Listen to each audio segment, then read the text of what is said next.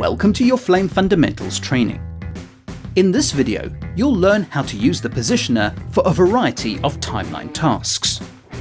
So you'll cover various methods of drag and drop editing, segment selection, and cutting segments with the positioner. Now you have all the standard editing techniques, including 3-point editing, where the positioner will act as the endpoint for an edit if you don't use the markers.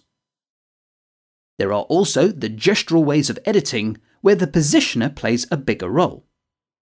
For instance, when snap is turned on and you drag a clip into the sequence, it is very easy to snap the first frame of the segment to the positioner. This is irrespective whether ripple is on for insert editing or off for overwrite editing. As a tip, if snap is off and you drag a segment into the sequence, you can temporarily enable snap by holding the Shift key and snapping the segment to the positioner. Now with drag and drop editing, it is very important to note that the gestural editing ignores the patch panel. So if you have only patched video for editing and you drag and drop a source with video and audio, Flame will edit both video and audio segments into the sequence. The only way to prevent this from happening is to lock the tracks you don't want affected before dragging and dropping the source. Finally, it is also possible to snap the last frame or end of a segment to the positioner. Drag the source into the sequence and it snaps to the first frame to the right of the positioner. If you hold Ctrl, the segment repositions and snaps the last frame to the left of the positioner. When it comes to selecting segments in the sequence, you have the explicit selection, whereby you choose a segment or a selection of segments to work on. Anything you apply at this point will be applied to this selection. However, when nothing is selected in the sequence, the positioner and its focus point automatically select whatever is underneath it. This is known as an indirect selection. For example, move the focus point to a chosen track and move the positioner along the sequence.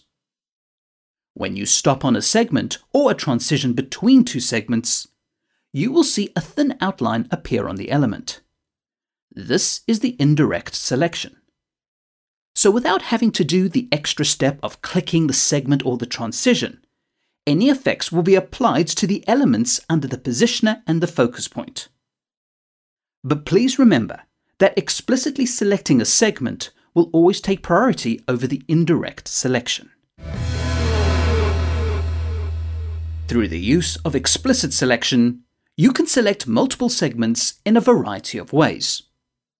You can hold Ctrl and click on each segment you want in the selection. They don't need to be in a straight line, just select away. To remove from the selection, use the same keyboard shortcut. Now if you feel the need to select in a straight line, select the first segment, hold Shift, and click on the last segment. This is great for selecting a long section of segments in the sequence. Finally, if you prefer a more gestural way of selecting segments, place your positioner where you'd like the selection to start. Press Ctrl and drag the positioner along the edit. This selects the segments on every track from the start of the positioner. So this is how you could select partial sections of segments. You could use this in combination with snap to ensure the positioner snaps to the transitions of the sequence. And if you don't want to include certain tracks in the selection, just use the track locks in the patch panel. Now, a frequently used operation is selecting everything before or after a certain point. For example, you would like to select all the segments after this point. Click the Editorial Mode pull-down menu and choose to select all tracks forward.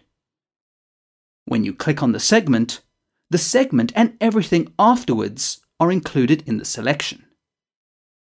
You can also select backwards from this point if you wish, but I'd like to point out that we split the video and audio selection to keep this tool as flexible as possible as you work in the sequence.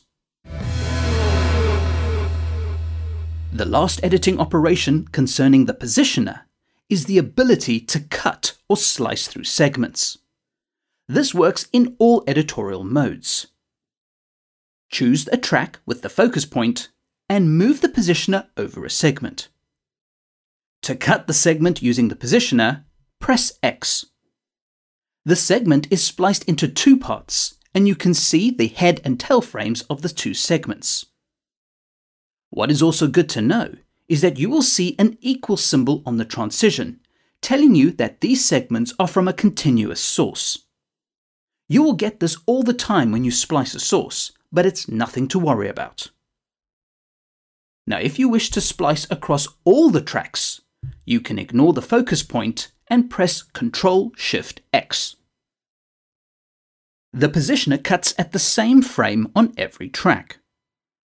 If you want certain tracks to be ignored, just lock them beforehand in the patch panel. Lastly, you can also cut segments during playback. Move the positioner far back to give you enough time and press the play button. Using the X key, you start cutting the segments as the positioner moves across the sequence. This is great for cutting to a beat. So that wraps up the basics you need to know about editing with the positioner. Please move on to the next video, and don't forget to like and subscribe to the Flame Learning channel. Thanks for watching.